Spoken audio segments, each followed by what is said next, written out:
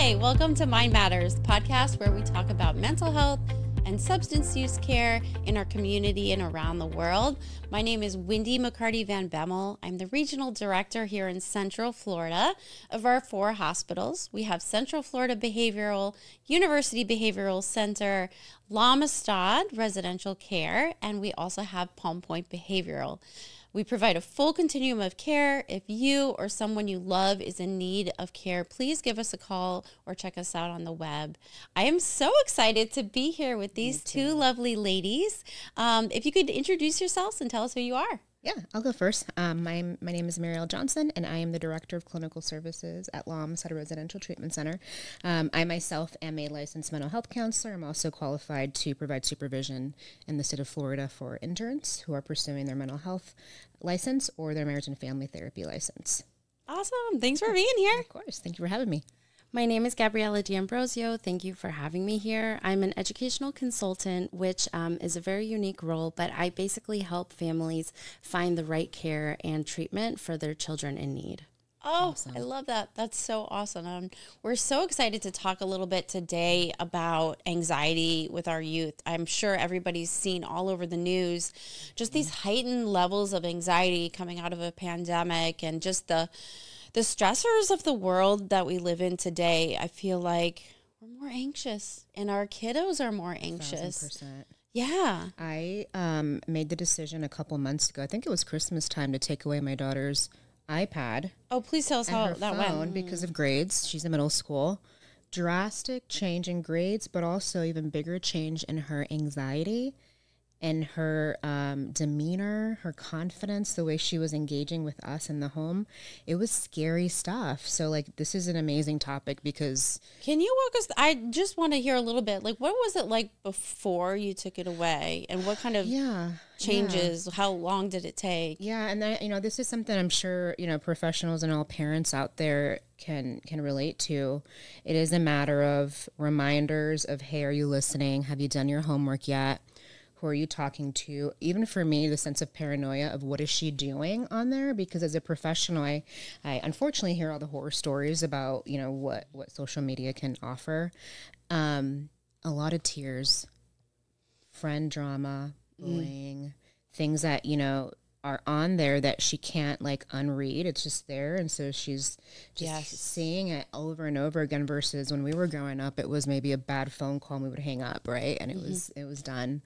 It took, I would say, a month of detoxing of right? Are you sure? What can I do to earn it? And just so Did you take it out completely cold turkey? Cold turkey. And it took about a month. Mm-hmm. And it was these are expectations that we've already been, expressing and verbalizing to her. So it wasn't out of the blue, but it was a rough go around. And the thought came to mind too, should I do a complete technology detox, including TV and whatnot? But what rose to the top was better, healthier relationships, her really seeing the friendships that were willing to take an extra mile to communicate with her because they couldn't do it quickly. Different kid. What kind of changes did you see? Calmer, more patient. That would be the headline here.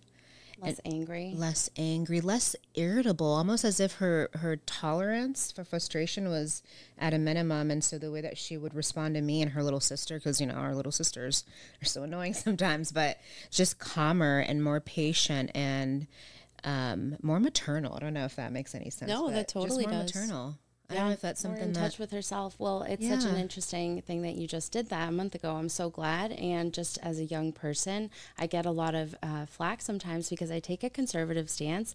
I have a flip phone policy for some of my families, and really if they only need it at that point. So I completely am proud of you because the dysregulation that ensued from taking it away must have been hard to bear for a while. And I'm a professional, so I can only imagine. Oh, professionalism goes out the window when you take a child's tablet.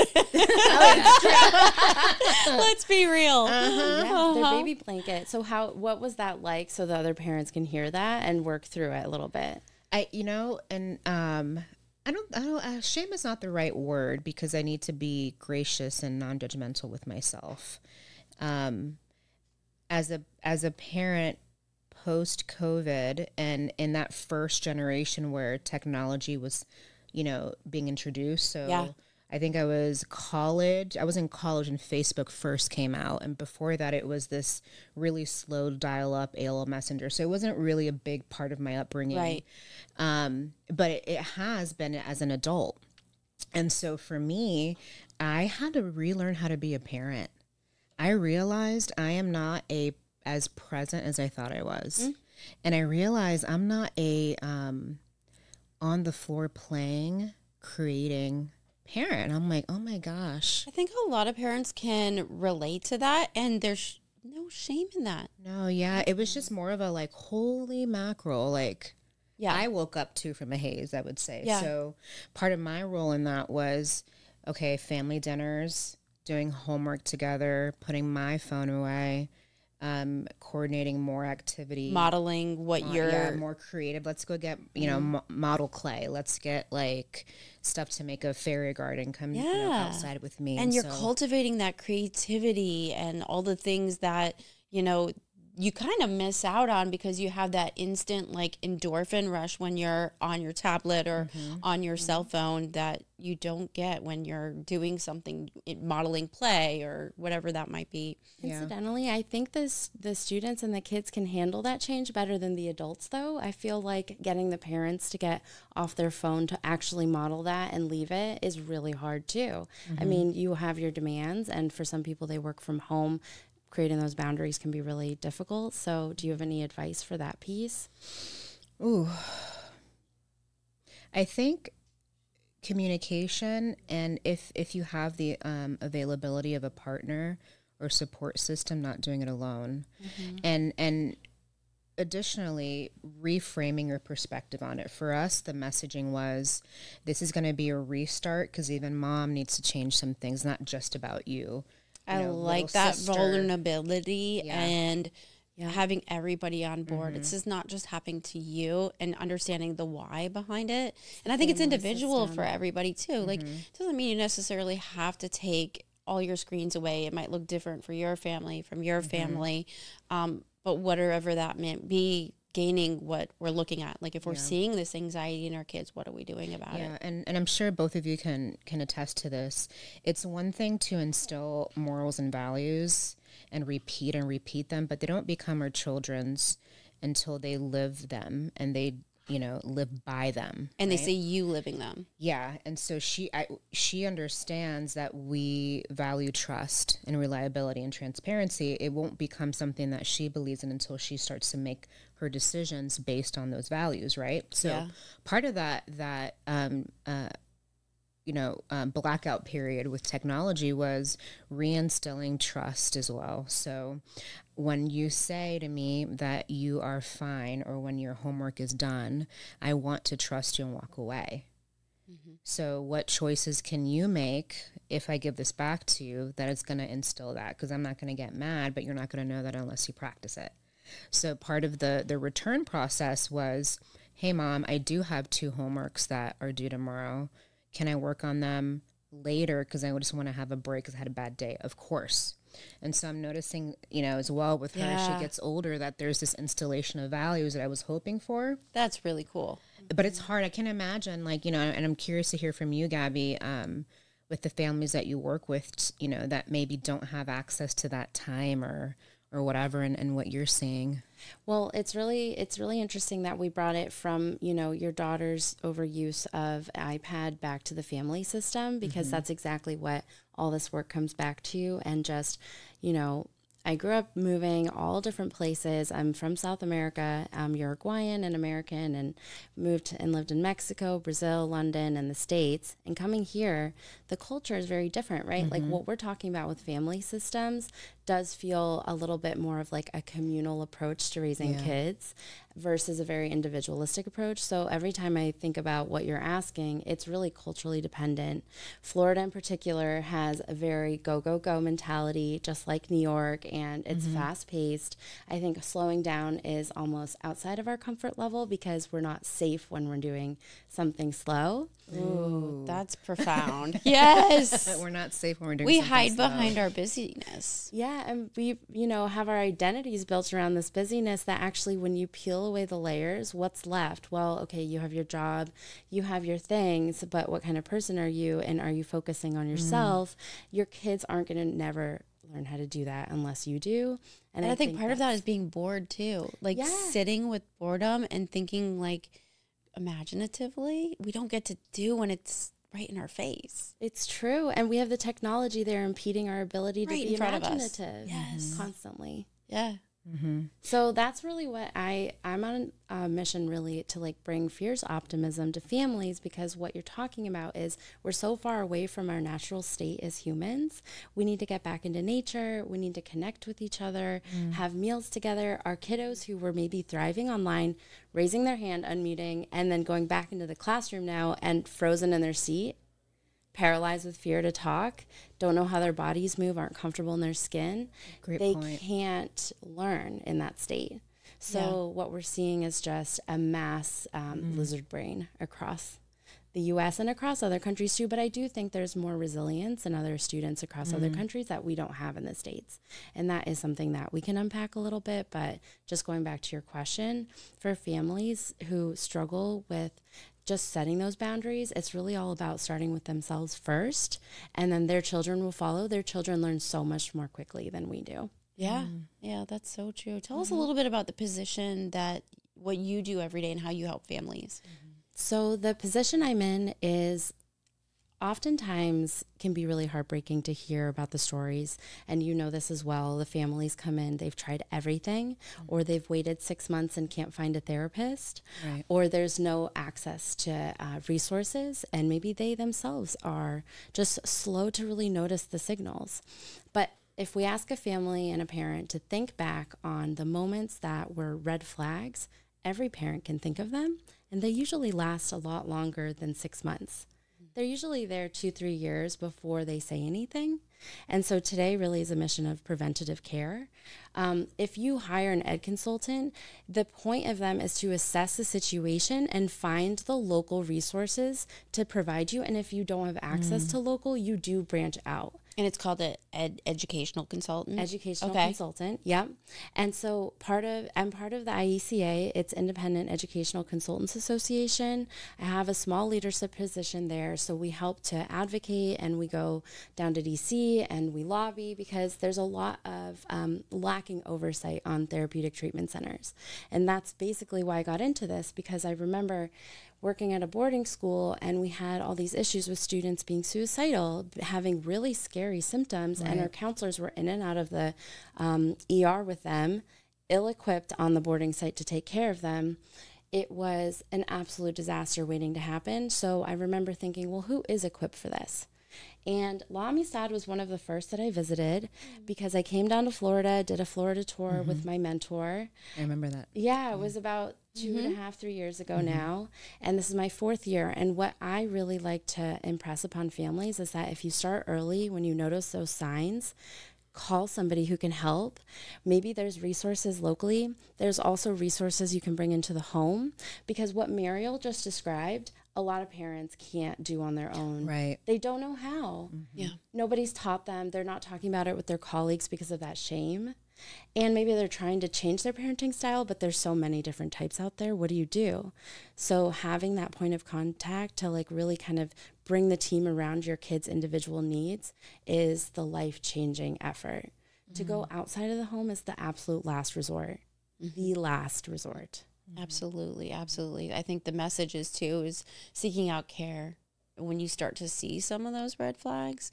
I know, Mariel, you work in an inpatient setting. Are there specific trends? Are you seeing heightened anxiety in the kids that are coming into inpatient care? Yes. What does that look like? I love the term you use, lizard brain, because that explains that there's a, now that we're settling out of this COVID post era, society is regulating, and the expectations and developmental milestones, right, the things that we should be doing by a certain age don't match.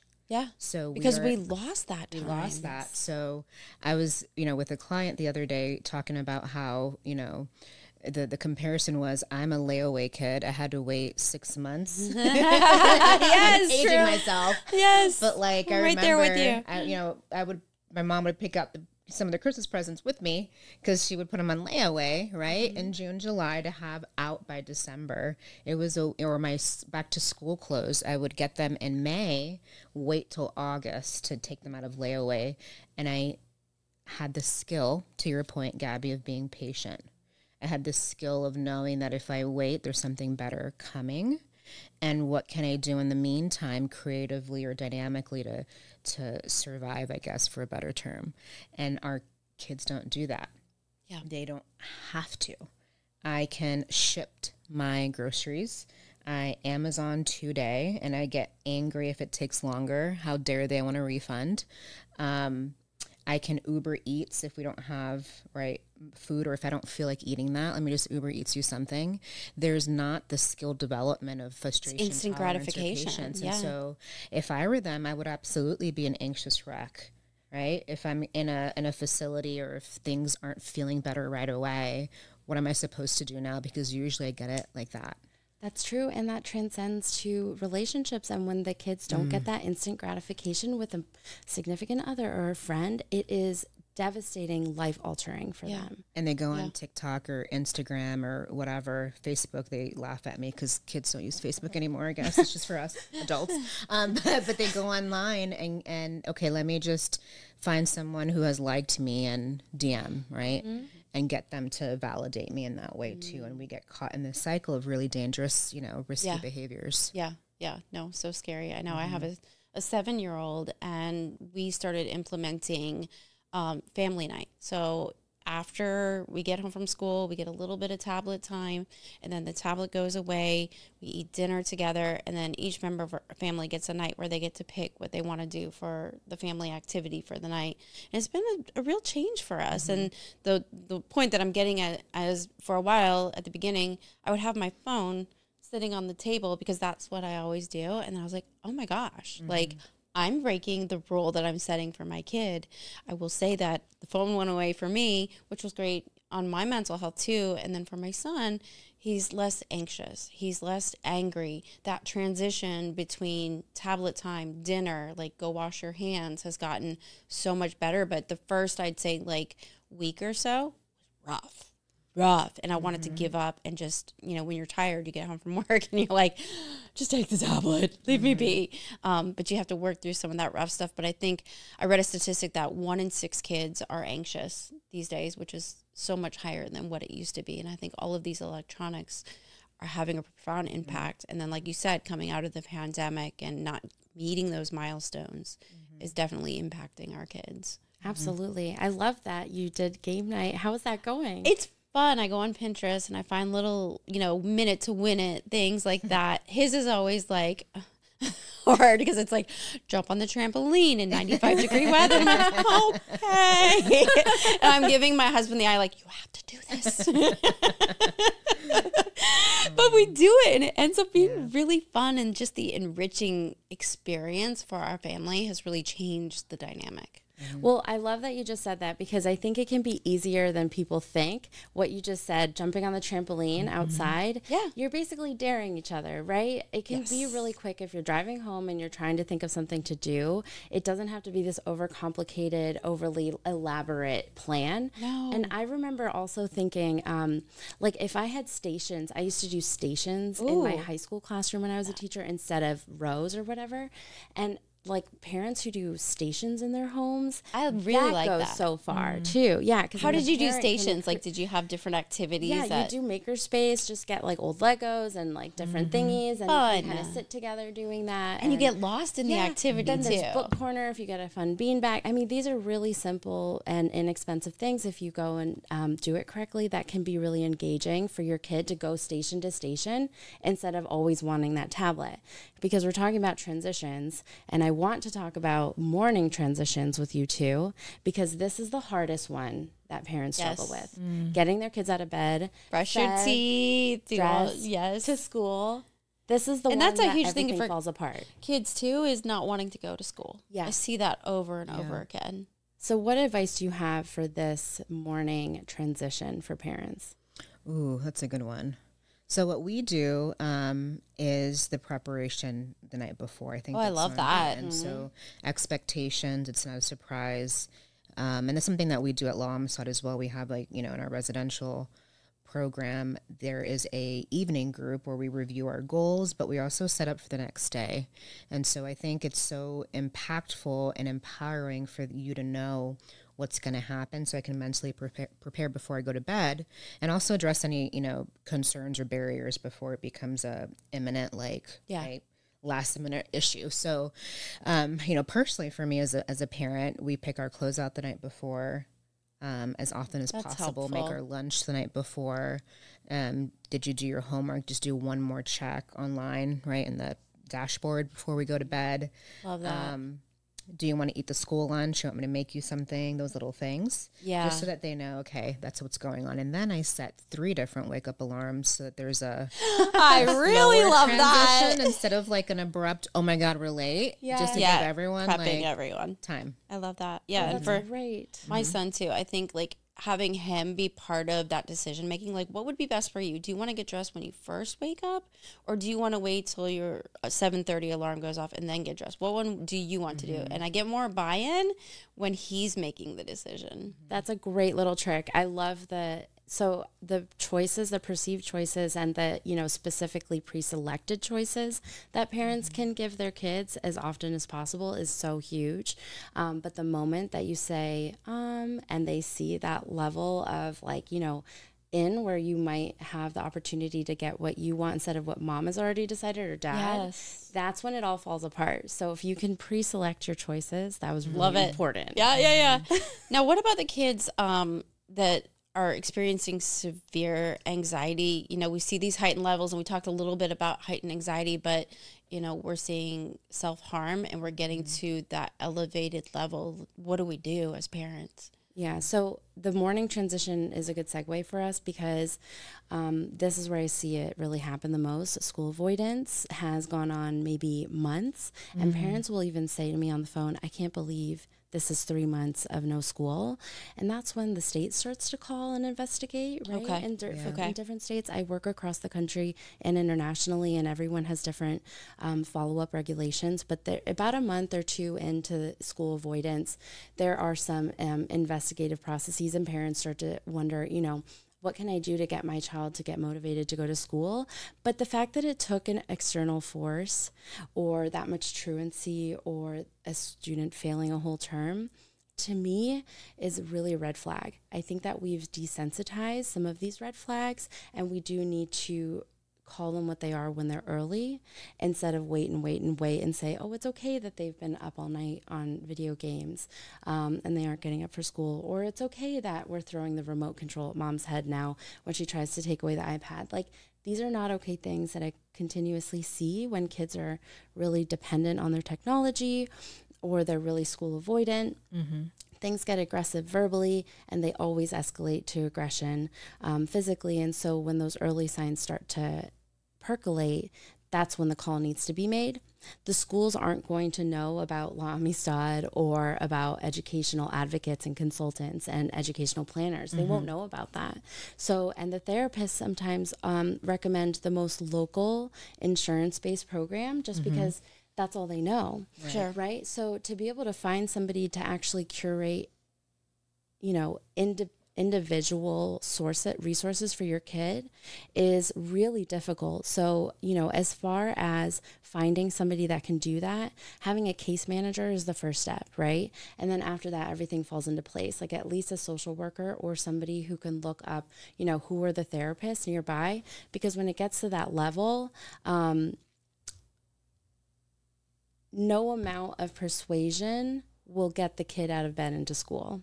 There needs to be somebody else in the picture to help do it therapeutically and safely and model it in the home before things escalate.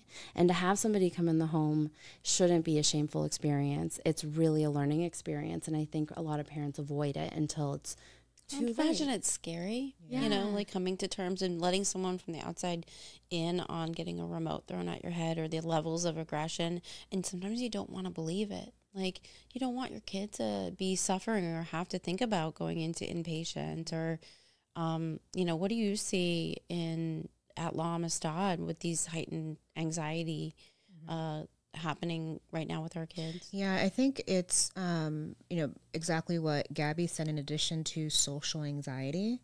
Okay. There being maybe unspoken issues with fitting in. Yeah. Or, you know, bullying, harassment, things like that. And I also believe that the avoidance has to do with self-esteem and perceived competency. So I don't know what I'm doing. I don't know how to articulate that or ask for help. And so I happen to have a tummy ache today, so let me not do that. Yeah. And the third thing is the decreased skill when it comes to doing things that are not stimulating. Interesting. Our kiddos, our teens, adults, we have easy access to scroll and find something more fun, more bright, funnier, whatever, right? I don't have to tolerate being bored. I don't have to tolerate doing something that's like, meh. Yeah. So because of that, I confuse it as maybe I don't understand, you know, I'm not smart enough, or I confuse that as I'm angry, this is dumb, and I don't feel like doing it, or I can't concentrate. And we have this snowball effect of, you know, truancy or late assignments and poor grades because they don't have the skill set to sit there and learn how to do something that it sucks, that's boring, that doesn't make sense. Right. And part of that, though, is a good thing, right? What I see that's a positive is that our kiddos are very empowered.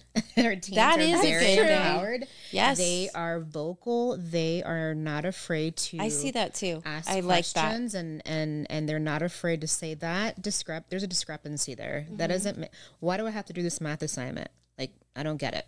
Yeah. That can be confused as opposition and defiance, but I love that. It means that you're not going to be someone who is a follower or who's going to do something that maybe violates their morals or ethics, you know? So they're curious, handled well. That could be something that's very powerful. But so that doesn't make sense. I don't understand. Just do it. Do you see a lot of perfectionism too? Like you have this... Everyone looks perfect on the internet. You want to be go to the best school, have the most money. Like, does that play into it as well, and not being able to always meet that ideal perfectionism? Absolutely. Well, what is interesting that you just brought up, and this one as well, is that so much of their behaviors makes perfect sense. It's almost textbook to want to avoid the school, avoid the demands, the learned helplessness, because if it's not perfect, why do it at all? Yeah. If I'm not perfect, why go outside at all? Yeah. That's a lot of what I'm seeing. And I get that, right? If we were inundated with Shutting this down. messaging, we would be shutting down too. So if we rewind these thoughts and behaviors, it's really, you know, okay, so maybe they're in a class of 30 kids when they're early in middle school, leaving elementary school. It's the first time they don't understand something. Maybe they're shut down inadvertently, and that is just internalized and then repeated online and just builds and builds and builds. And so why not have kids go to therapy early and learn DBT? Oh, yeah. Because those thoughts will derail them, and they're what we think maybe isn't something as like impactful when we see it now, but in our developed brain, we already had those skills, but they don't. So like really what I would love to see is widespread DBT across all elementary schools. If we had something like that, I do think our kids would access their learning better. They would handle the social media influences better, you know. Can you explain a little bit about what DBT is? Oh, good question. Yeah. So dialectical behavioral skills. That's a big word. Wait, Therapy. Therapy. Yeah. Sorry, yeah. Skills for therapy and DBT, dialectical behavioral therapy. So if you want to Google it, we can Google it. Yeah, and I love that one because, in particular, for kids because it can be so tangible and accessible. Right? Is what I'm thinking true? Is what I'm doing accurate? Is what I'm about to do thoughtful, right? Like having kids pause and reflect. The impulsivity has created this own sense of anxiety over and over. And this is coming from someone who has fallen into traps on social media themselves and also seen it across the board. But I will say that your kid is smarter at you than technology, and they can get around everything. Yeah. And whatever parental control you put on, they know how to undo it as a third grader. Yep. I'm looking in the camera because I see you, parent. That's so true. Yeah, so true. So true. Yeah. So, you know, with the heightened anxiety that our kids are experiencing as parents who lived kind of in a different world than what our kids are going through, I think it's sometimes hard for us to understand, well, why don't you just go outside and play? Or, you know, it's very, very different. And I think we're navigating this kind of just trial and error at this point because the world is so different and we have so many world stressors that we didn't have. And I feel like, at least I see this in my friends' kids, is just scared of what's going on in the world and, you know, not having that just reassuring sense that maybe we grew up with. Well, you grew up in a land that didn't actually see the truth, right? Like we all did, because I think now we see what's going on in the world way more readily. Access. Yeah, Yes. so we are afraid of real things. These are true fears. And the kids going out and having a bad day, that's a true fear that could happen. The bullying, it's all true. It keeps happening to the kids.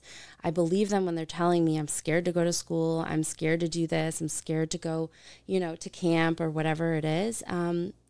That's the world that they grew up in, and it's a scary place. So ignorance is a little bit bliss, but at the same time, I don't think we do a good job of teaching our kids how to be consumers of media, because we could view it or pause it or consume it more appropriately where it doesn't inundate us with fear. Does that make sense? Yeah, that makes total sense. It's a really It's good almost like point. a life skill at this point that we have to because we introduce. didn't have all access to these graphic things as little kids like they do. So yeah.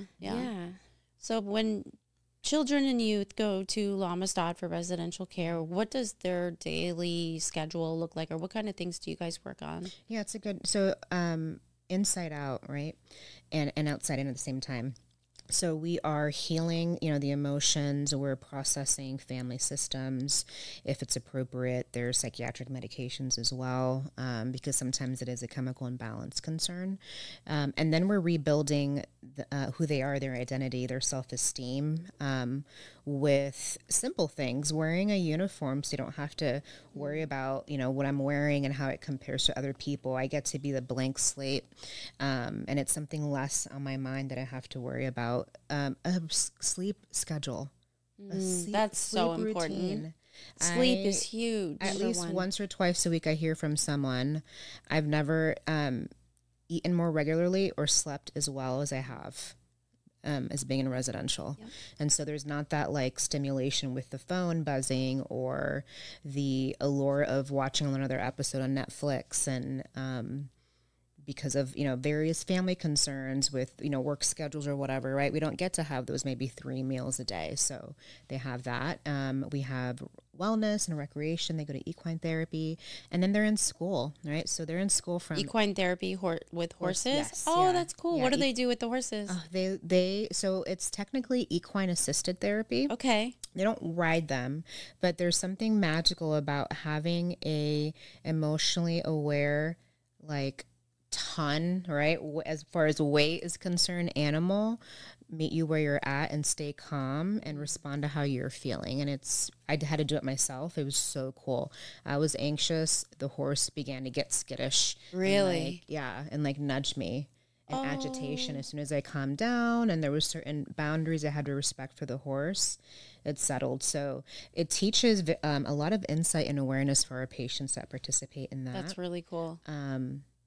But yeah, they're in school, so they're relearning executive functioning and organization and academics. I love that because it's the setting that you're having trouble with in the real world. So you're able to kind of model that and practice it. Yes. And then the social part on top of that. How can I have my peers there of both genders and they're saying jokes and I really want to distract myself, but I have to do this math assignment. And so we're learning those, you know, that skill set. And then again, we have individual therapy, family therapy. They have group therapy every day.